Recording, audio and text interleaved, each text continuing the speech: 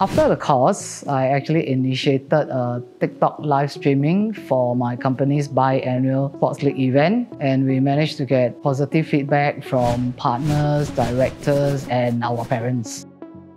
Hi, I'm Wiley. I'm 54 years old. I run this standalone tuition center with a few partners, and I'm also an education consultant with Viva Kids Private Limited. So we support around 300 children from financially disadvantaged background. One of the main difficulty we face will be securing donors, because donors sometimes they come and leave. We are forever on the lookout to find donors, and I see that social media is getting more and more views lately. For myself, I only know how to watch TikTok. I don't know how to run anything on TikTok. Therefore, I decided to take up this course. I enrolled in the TikTok Essential course and learned how to use the mechanics behind the TikTok, and then also how to run advertising campaigns. After the course, I think the main big thing for me was I initiated this live streaming session using TikTok for our biannual camp to potential donors, and the response was very positive. We have garnered a lot of interest from potential donors,